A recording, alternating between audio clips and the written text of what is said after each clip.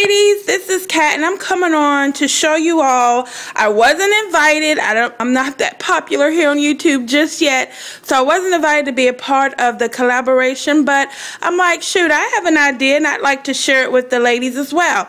A lot of ladies on here are doing the huge collaboration of $5 Upcycle, and I just wanted to show you real quick what I did. Everything I got here except for those two pieces are from the Dollar Tree, and everything that I already had in my house except for those two pieces from the which I got from Hobby Lobby.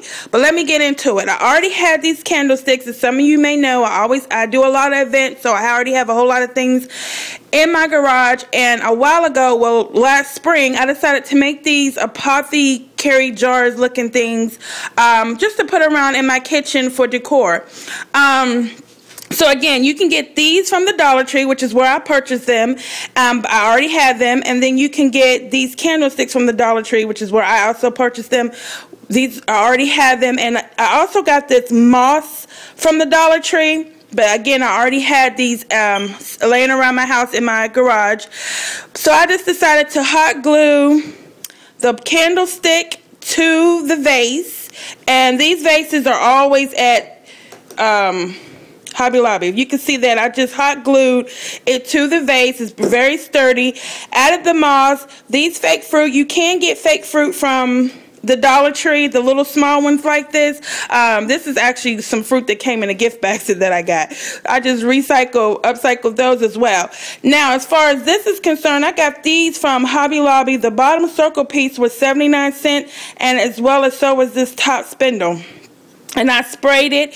You can spray it whatever color you like. Now, one thing I did want to show you is my lids are different because I didn't know which way I wanted to do them.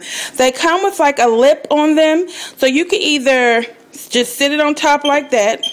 You know, have the lip up. My husband's, I put a screw in it. That's how I screwed the spindles to. My husband drew me a little thing, but you can also hot glue this to that if you wanted to. And then the other one, I put the lip down going inside of the actual jar. Let me sit it on there right.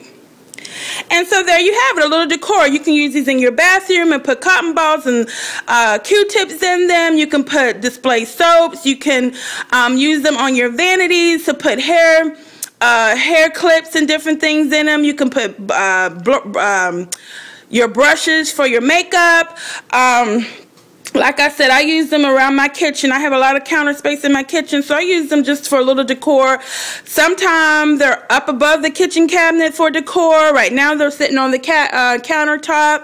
I may use them for something else that's coming fall. Something else you can do is you can actually spray the glass on the bottom to whatever color. Like if you want to spray it white to match the white on the top, you could do that. I'm actually thinking of spraying this part yellow and then the bottom part yellow, just so it matches my kitchen, like that mustard yellow color.